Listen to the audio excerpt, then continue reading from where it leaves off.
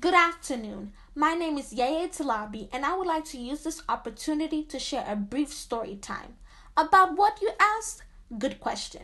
But before I answer that question, I want to discuss an important character named Patsy from the movie 12 Years a Slave.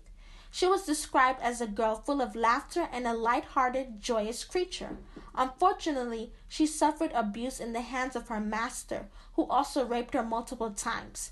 There is a particular scene in the movie where Patsy is pleading her master to understand why it was so crucial for her to leave the plantation to find soap to use for showering. Her body language, the expressions on her face, and the fear in her eyes only made it more believable that she deserved every right to feel squeaky clean, and she should not be punished, especially if she returned shortly after. As I watched this scene, a memory flooded back to me. And yes, I am about to answer your question.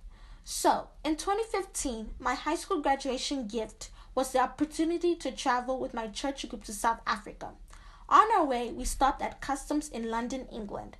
In my hand, I had all the necessary documents, such as my passport and my birth certificate, which I needed for the process of clearing to go smoothly. But most importantly, I had a smile on my face, despite the fact that it was early in the morning. All the teenagers who had gone through before me were lighter than me in complexion, and they were not asked any questions.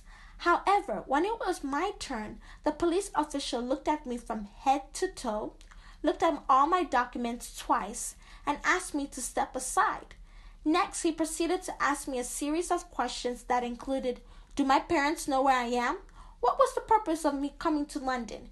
And he was not done. Then he asked me to call my mother, and mind you, at the time I placed the call, it was 4 a.m. in Houston, Texas. The officer asked my mother to verify all the answers that he asked me.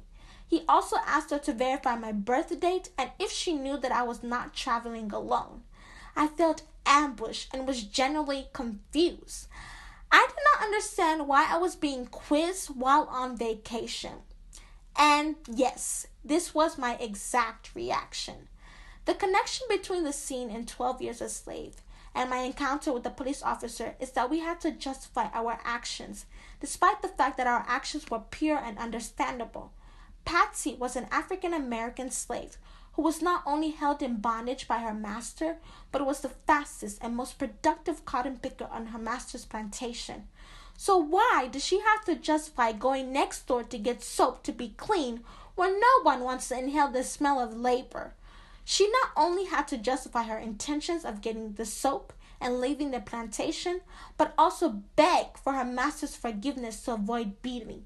Similarly, I am a Nigerian, South African, and Namibian, hence the background, and I had proven that I had all the documents that will allow me to enter London, yet I was treated unfairly and seen as a black girl with a darker skin tone, and therefore I did not belong.